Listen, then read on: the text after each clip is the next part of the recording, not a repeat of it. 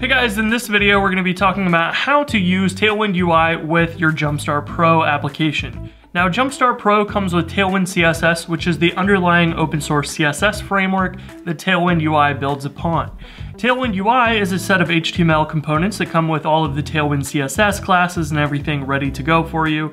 So if you want to add something like their pagination or their dropdowns or their cards like this, or anything that you might want to change design-wise, it's a great tool and something I use all the time. So I wanted to show you how you can use these inside of your Jumpstart Pro app. So I have a Jumpstart Pro app working out of the box. We're going to just drop in a component inside of the About page here just so you can see how it works.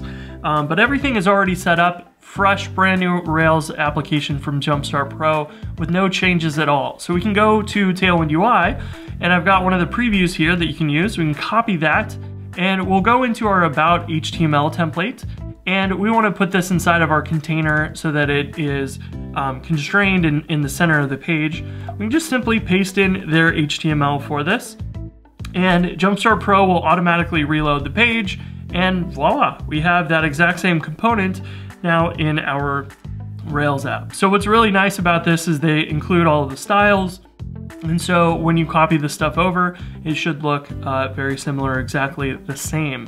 What's awesome is that for the most part, you are ready to go with these examples, but there are a couple things I want to point out here. Some of them require plugins. We've already got the official Tailwind CSS plugins. For example, this one requires the Forms plugin.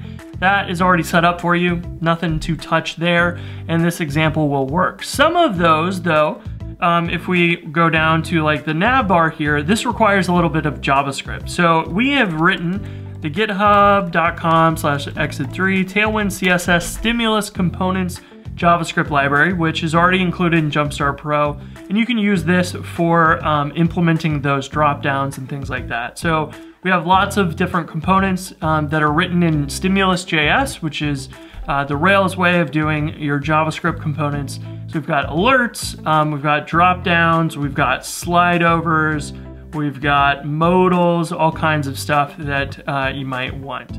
So popovers and all of that can be implemented with this JavaScript that you just add on top of the TailwindUI components. So for example, this drop-down menu here would basically be you adding the drop-down component from this library to that element so that it knows when I click this button, when I show the drop-down section. So that's really all there is to the JavaScript side of things. And if there's anything else that our library doesn't cover, you're welcome to add it to the library. We'd love a contribution, or you can just implement it as a regular stimulus controller in your own application code.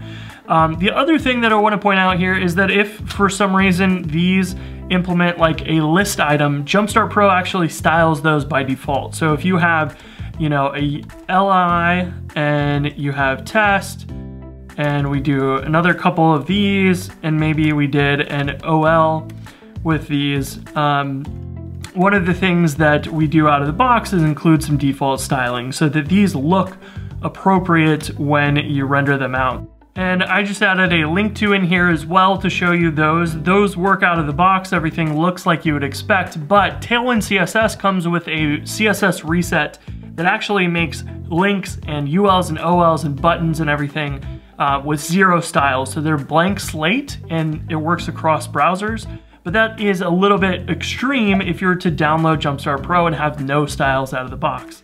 So I can show you if we remove our anchor and OL and ULs, what you would get out of the box with Tailwind CSS. So we give you some base styles. They might conflict with anchors or other things in your TailwindUI examples, but you can tweak those and add, if you're using an OL or UL, you can basically change the list type, list inside, that type of thing. You can go and override those in your HTML, or you're free to go and modify these base styles.